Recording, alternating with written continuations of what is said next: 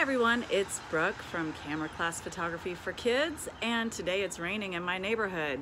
So some people think that you can't go outside and take cool pictures on a rainy day, but that's just not true. You totally can. There's all kinds of really cool stuff you can photograph on rainy days.